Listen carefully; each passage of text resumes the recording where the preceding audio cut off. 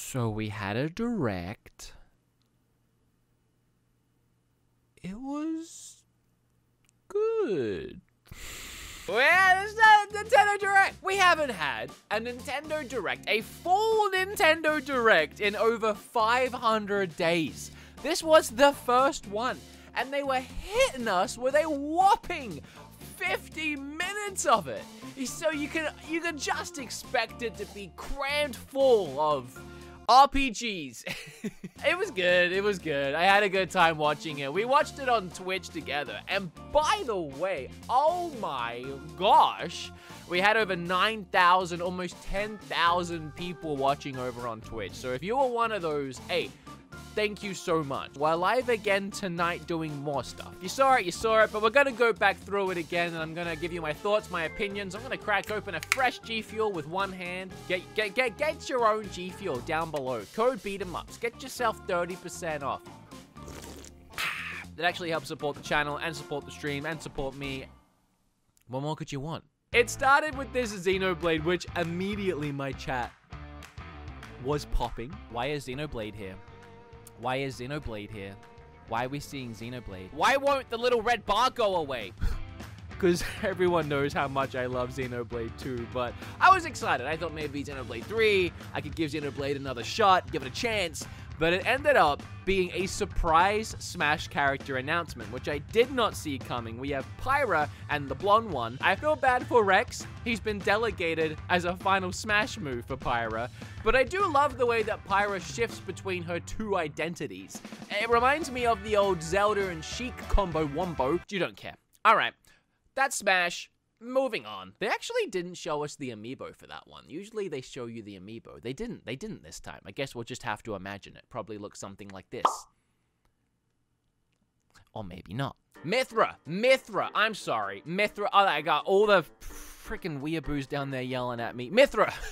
I got it. You can go and delete your comment. I know it's Mithra. And then, just about 6 months too late, Fall Guys is finally on Switch. I hate to be the one to say this. Well, I don't really hate it. I'm glad. Because I said this back like 4 months ago, that if they were going to release Fall Guys on Switch, they should have done it when the game was hot. I remember the developers said they had no intentions, and it wasn't even in the pipeline back when this game was popping on Twitch. It wasn't even in their thought process to bring it to Switch, which I thought was ludicrous. But we've already gone through like 3 other waves since then. Among Us has come and gone. Phasmophobia has come and gone. Now people are on Valheim. Love your Fall Guys. I had a great time with you. Can't wait for Fall Guys 2. Bring it to Switch, maybe. If you were watching on Twitch, we actually had a bingo sheet going on. We hit bingo too. That's bingo! That's bingo, baby! We just got bingo! Bingo, baby! Well, that was very boring. But the whole time while I was streaming, I had my eye on that Genshin Impact square, and I really thought we would finally cross it off. What is going on with that? Still no word, but this game's pretty good. Wildlands, Outlands, Wild, I can't remember. But the game actually looks really fun, and I'm glad it's finally coming to Switch. So it was about here. It was about here that, in my opinion, it starts to become a little bit of a slog until you get to the midway point of the Direct. We have this visual novel game, which I honestly know nothing about. I'm sorry. Then we have Samurai Warriors 5, which, that's good. That's the 5th one. That's gotta count for something, at least 5. It's gotta count for 5. Secret of Mana finally coming to Switch. That's pretty cool. I look forward to paying for it, I guess. Is it part of the SNES Online? I don't know. I actually don't think so. So I guess I look forward to buying it. Monster Hunter Rise, really exciting, you know, but we already knew about that, and we have the demo. A lot of us has already played this, and we're just waiting for it to come out in March. Oh, but then we got a little taste, a little suckle of Mario. Typically, I don't like golf games. I think the closest thing to a golf game I've actually enjoyed was Golf Story. But as far as a traditional golf game, the Mario golf games have always been actually pretty fun. And I like the look of this one. I like that you can play that crazy hectic mode, speed golf, where you're all running around the field and just chasing the balls and trying to beat everyone else to the holes. like, you know, golf. I did not like Mario Tennis very much, so I think I'll like this one. The voiceover for this, though, was really weird. I lost it at one point, just started laughing at it. I don't know why I found it so funny. Did we mention story mode? As a Mii character, you'll start out as a rookie. Telltale, you love them, you hate them, or you just love them. I love them. Tales of Borderlands is coming to Switch. This is apparently really good. I'm not a huge Borderlands fan. I am a Telltale fan. The two coming together never really appealed to me, but sure, I guess I'll play it, I guess. We got another look at No More Heroes 3. I'm just glad that No More Heroes 3 didn't get delayed. Now, my chat was disappointed. My chat was kind of like, on this one. They were like, what is, But for me, I was like, ooh. I like card-based games, and this one's kind of cool. It's like a speed runner where you pick up cards as you go, and you use those cards to attack. Look, I'm interested, Neon White. I am very intrigued in what you're putting down, and I am ready to pick it up. I actually think it looks really fun. I don't know what all of y'all are smoking. It was at this point in the Direct that I sorely regretted and realized the mistake I had made, not putting a cringe section into my bingo sheet. Who, why, when, where, what is the demographic here? If you're excited for this one, I'm really happy for you. Do you mind if we just blast through some of these really quickly? Plants vs. Zombies. Actually, this one's good. Wait, hold on. I'll blast through in a second. Miitopia? I know. If you haven't played it, I know how it looks. Trust me. But it's actually really good. You can make any of the characters anyone you want, obviously while using Mii's, but I remember the first time I played, I made the bad guy, Judge Judy. I had the main characters in my game were like me and Kim and my friends, but it's a really fun game. I like this game a lot. It's cute. It's cute. It's not like...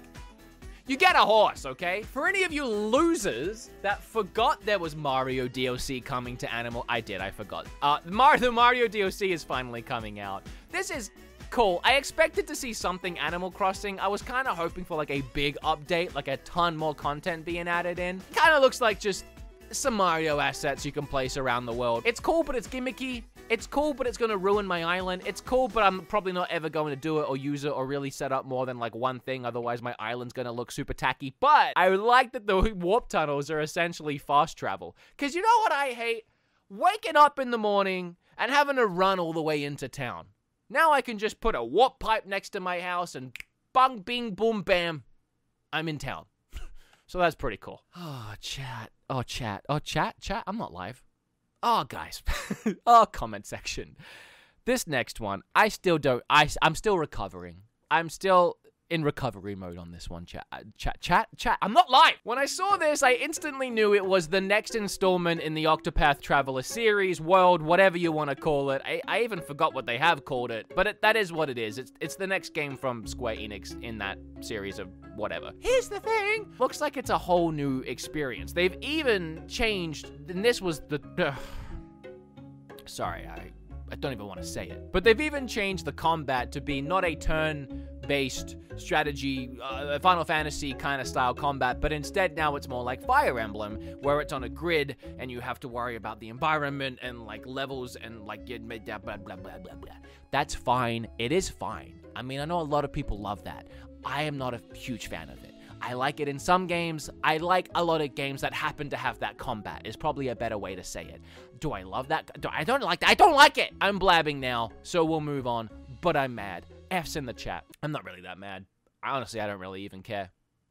By the way, you can't just show a new Star Wars game, of all things, and have the trailer not only tell you nothing, but last like 10 seconds, and then that's it. It's over. Coming 2021, I don't know what that is, but it's Star Wars! And then started talking about some horrible Fortnite dodgeball looking game.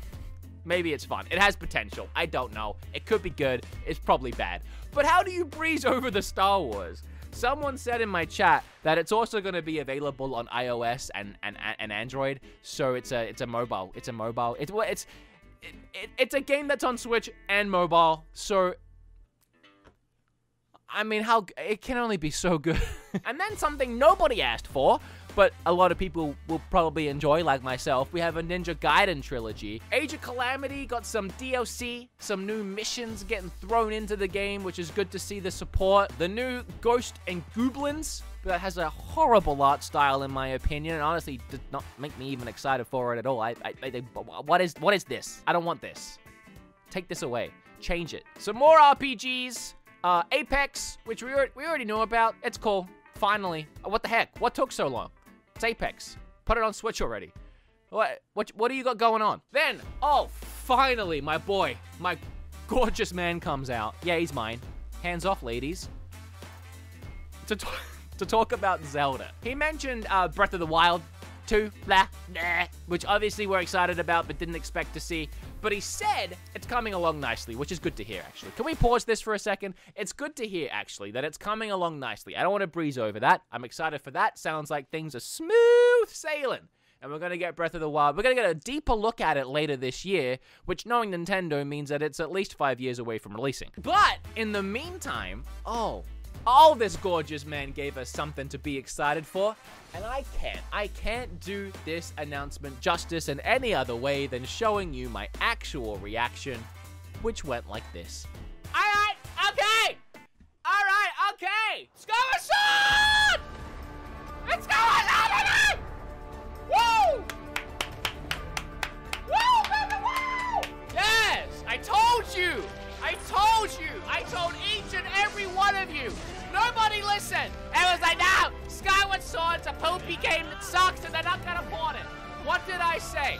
You know what? And everyone was like, but how would they do the Wiimote? How would they do the Wiimote, Lit? You can't do the Wiimote in the game.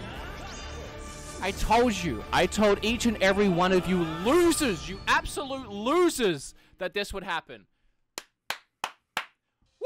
And if that wasn't hype, sorry for calling everyone losers, by the way. Skyward Sword, yay!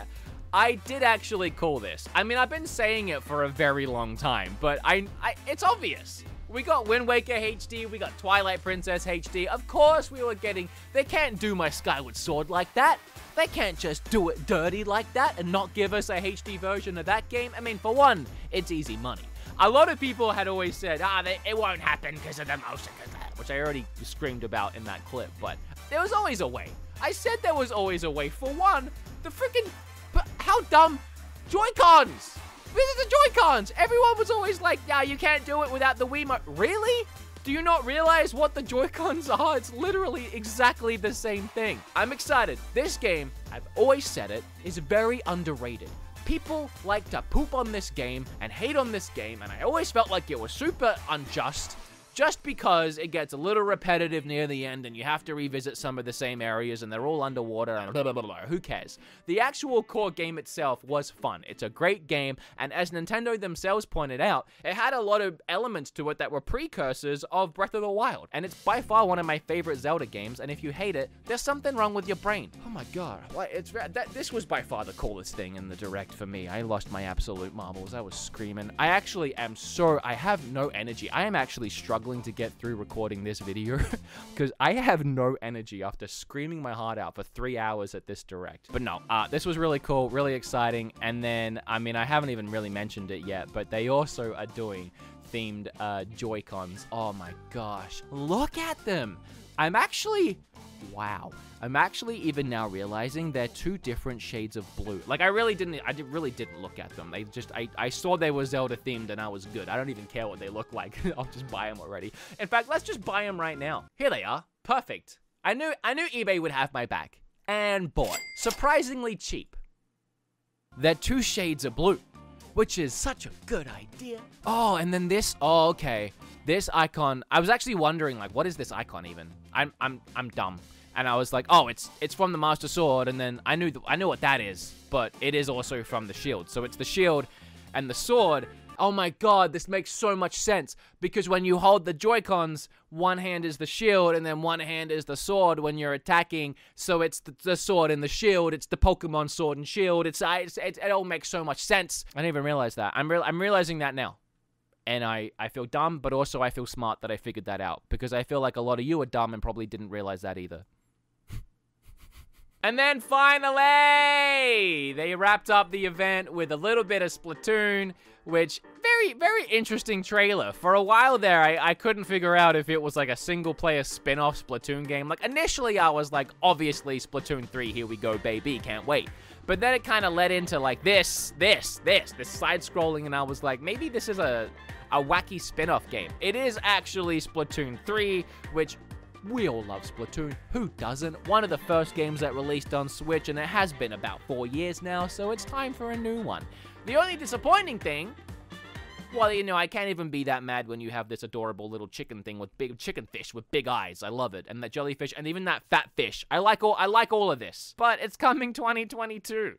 So, like, this was clearly, in my opinion, something tacked on at the end to kind of make the whole 50 minutes worth it. You know what I mean? With these really long directs, I always feel like it's more of a case of Nintendo they need to talk about this stuff. You know, maybe not all of it is super exciting for us, but they're all games that their third-party developers or indie companies are all working really hard on, and they need their moment. They need to be put in front of people's faces, however that happens. Nintendo, you know, they're doing the right thing by the companies that are supporting them and supporting the Switch. So even though we're not excited for every single release, there is a little something for everyone. But I can see why a lot of people were kind of like, oh man, I was so hyped for a 50-minute direct, and then we got Bupkis.